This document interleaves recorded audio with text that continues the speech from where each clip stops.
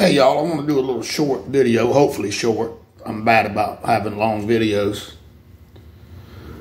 But there's I could comfortably say 95% of the churches, so-called churches in America, preachers, okay, preach a broad gospel.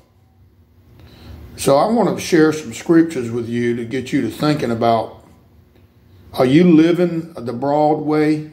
The broad gospel? Well, you may be carnally minded, which Paul says to be carnally minded is death, but to be spiritually minded is eternal life and peace. Or is your mind set on the things of God? You know, the greatest commandment, Jesus said, is to love the Lord thy God with all your heart and all your mind. And it says the carnal mind is enmity against God. Friendship of the world is an enemy of God, enmity against God. Do you love this world? We'll look at some scriptures to talk about.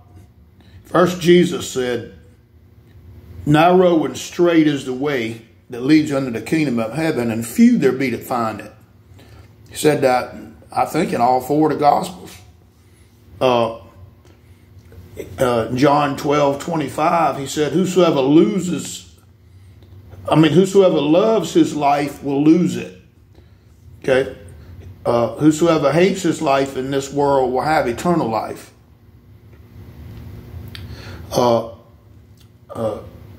In Luke 9:24, he said the same thing. Matthew 16:25. Matthew 10:39. Luke 9:25. Well, that's what shall it profit a man if he gains the whole world and loses his own soul? But think about that. The Lord says, he that finds his life in this life shall lose it. I think about people that say, well, I can't help but think about my wife again, or I still call her my wife. I reckon she doesn't call me her husband, but whatever. But she said, if I have to live alone the rest of my life to have calm in my life, then I'll live alone the rest of my life. Well, she hadn't lost her life. Okay? She's going to leave her husband because her husband's concerned about our son's soul, fornicating and shacking up and living in sin, drinking booze, smoking pot. And but she don't want to hear her son fussing at her, complaining about her husband, which would be me at that time. And but that's selfish. You know, Jesus said something else about this narrow and straight path that I'm speaking about. He said, he said we must deny ourselves, take up our cross daily and follow him. You know, he that finds his life in this life shall lose it. Okay, so it's just talking about me, you.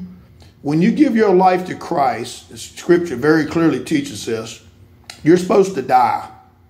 Okay?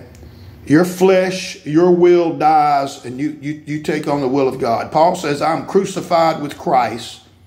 Nevertheless, yet I live. Yet not I, but Christ liveth in me. Okay? That's a life of walking in the Spirit. Okay? And not the flesh. Jesus said, he that loves father, mother, brother, sister, son, or daughter, I mean, we could clearly say wife or husband, a boyfriend, a girlfriend, anything, sports, money, pleasures of life, more than me is not worthy of me. Now notice he said they love him. Oh, well, the preachers say, oh, if you love God, if you love Jesus, if you just accept Jesus and believe in Jesus, you're saved. Okay? That's not what Jesus said, y'all. That's the broad way you hear. And from I can comfortably say 95% of the preachers and churches in this country. Okay? Most so-called Christians have no real fear of God. Okay? They don't know God's word, okay, because they don't need to know it. If they go to church, they'll hear the preacher preach some sermons, tickle ears a little bit. They feel good. You know, they can have willful sin in their life. Divorce their husband or their wife when Jesus says don't do it. Okay. Not treat others the way they want to be treated. You know, doing to others as you would have them doing to you. The second greatest commandment. It's not a suggestion. And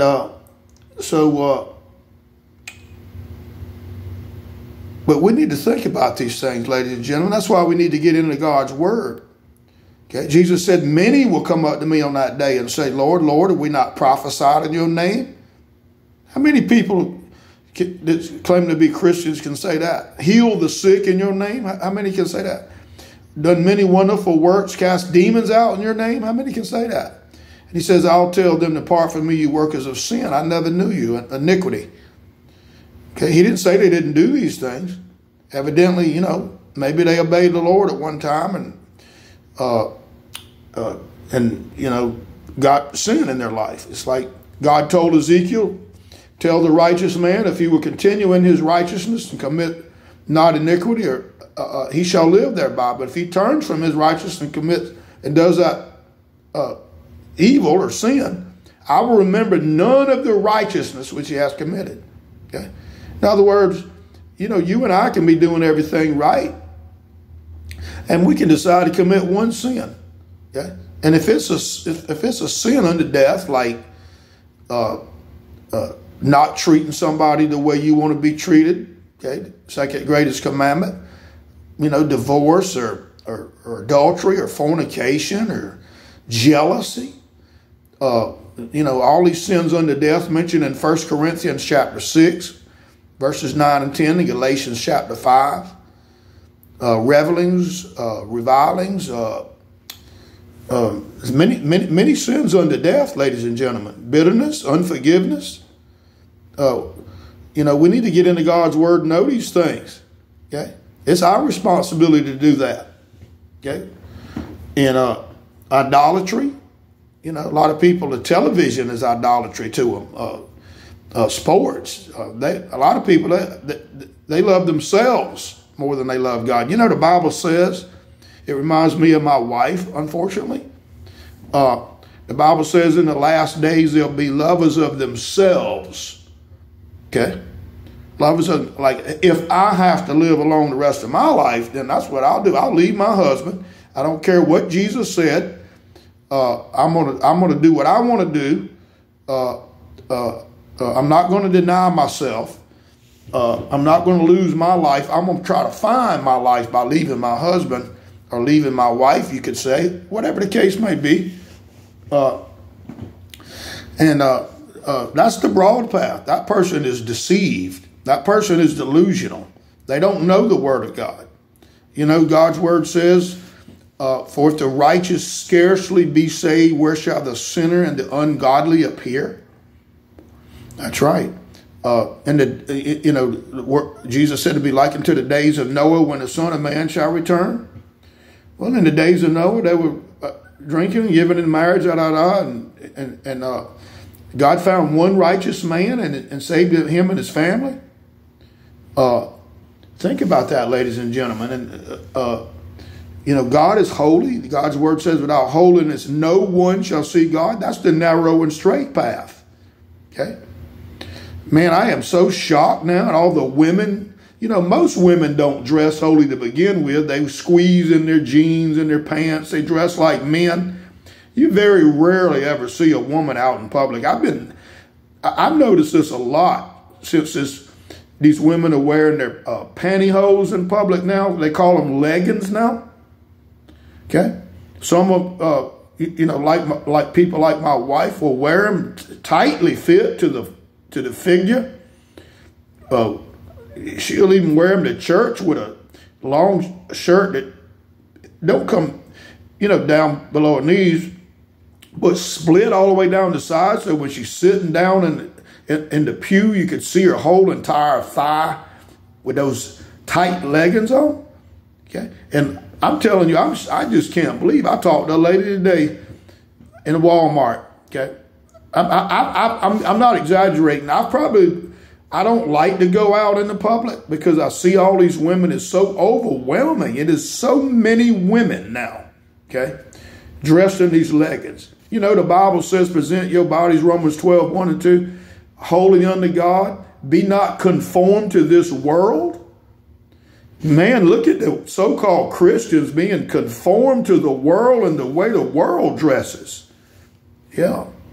But I'm not exaggerating. I've reproved and rebuked, and I'm not exaggerating, over a dozen in the last few days. Okay. And I had one woman in the Walmart push. I'd walked away from my buggy a little bit looking for some certain type of cereal. And her daughter was dressed in leggings.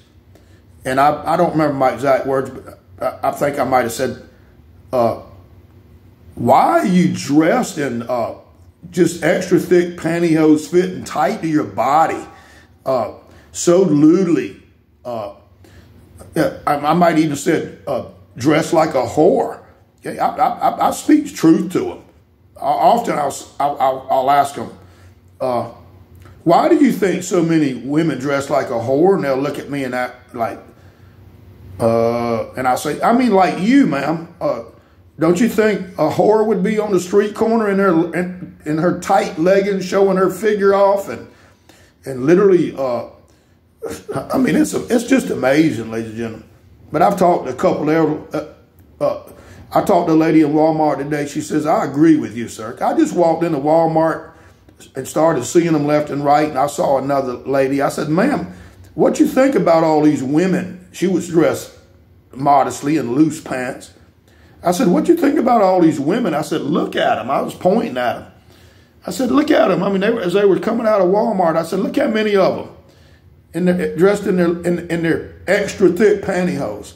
She says, I know it. She says, it's unbelievable.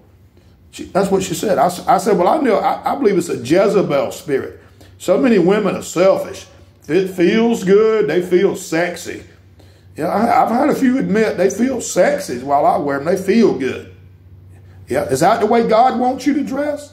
Is that in public? You want to dress sexy, feel sexy, do it in the privacy of your home with your husband or to yourself, I reckon. Very carnal. It's very carnal. But anyway, the narrow and straight path. Okay. Jesus said, narrow and straight is the way that leads unto the kingdom of heaven, and few there be that find it. And broad is the way that leads unto hell, and many there be that find it. Yeah. And but that's not what we hear from the majority of preachers. You know, the Bible talks about the old man is dead. Have you died? Is your old man dead? Are you one of these fake Christians, false converts, have been told because you accepted Jesus and confessed with your mouth and believed in your heart? Okay. Well, that's just part of it. Don't unrightly divide the word of God. That's Romans 10, 9 and 10. But you can't. The scripture, the Bible says no one scripture is a private interpretation. Study the word of God to show yourself approved unto God, rightly dividing the word of truth. Okay. So it's being very unrightly divided. The most unrightly divided, twisted book in the world is the scriptures. Okay. God's word. And Satan sees to that. Okay.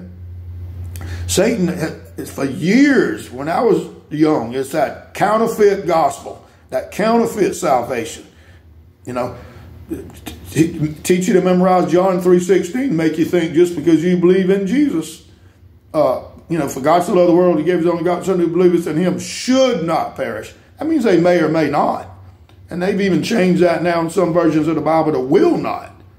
Well, there's a big difference in should not, okay, and will not. Okay. But anyway, ladies and gentlemen, Jesus said, for example, it's harder for a rich man entering the kingdom of heaven than the camel to go through the eye of a needle. But with God, all things are possible. And strive to enter into the narrow and straight gate, Jesus said. What did all these false preachers that's brought up? Man, you don't have to strive. You don't have to do anything but believe in this only by faith. No, the Bible don't say that, y'all. The Bible says it's by faith through grace, but it don't say only. Okay, the Bible says we're saved by grace. Okay, But it don't say only. Okay? All right? That's things we have to do. Philippians 2:12 says, let every man work out his own salvation with fear and trembling. Okay? And you know, people have been brainwashed by a lot of by these false preachers. I was raised that way. Okay, but I was told I had Jesus in my heart, you know, believing their broad gospel. But Jesus didn't come in my heart. I didn't know. But Jesus didn't come into my heart, ladies and gentlemen, till I laid all my sin down as a 17-year-old young man. Okay, and he came into me in my bedroom. I didn't want to go to church. I prayed with a Baptist preacher and an Assembly of God preacher. You can go on, look on my YouTube channel and find my testimony. But anyway, y'all, I'll end this video. Have you lost your life for Christ? Are you denying yourself? Is your old man dead? Are you walking in the spirit, not the flesh? Okay. Those are great questions to ask yourself. Paul says, examine yourselves whether you be in the faith, lest you all be reprobates. Okay. Do you love anything or anyone or even yourself more than God? Jesus said, then you're not worthy of him. Okay? Don't matter what them false preachers tell you, ladies and gentlemen. And it's time to rebuke the false preachers. It's time, you know, eventually I'm going to get back to preaching in front of these churches. Okay? You look on my YouTube video, I did in front of one, this Grace Church. Okay? And, but anyway, I love y'all. Take this message to heart, the scriptures. It's a narrow and straight path. We must deny ourselves. We must lose our life and let Christ reign and live in us. We must walk in the Spirit. We must come out of the world and be separate, saith the Lord. And I shall be a father to you, and you shall be my sons and my daughters. Okay? Love not the world, neither the things that are in the world, the scripture says. Okay? No, the lust of the flesh, the lust of the eyes, and the pride of life is not of the Father, but is of the world. But whosoever does the will of God shall live forever. And Hebrews 5:9, God is the author of eternal salvation unto all them that obey him. The book of 1 John says, for this is the love of God, that you keep his commandments. Yeah, scripture says, he that says he knows God and keeps not his commandments is a liar, and the truth is not in him.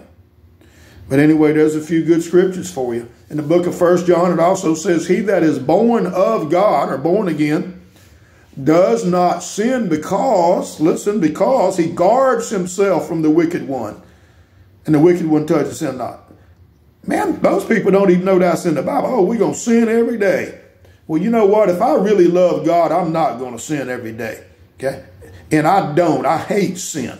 I strive to please my Lord, my God, my Savior. Okay? With everything in me. Yes, I do. Okay? That's what love is. Okay?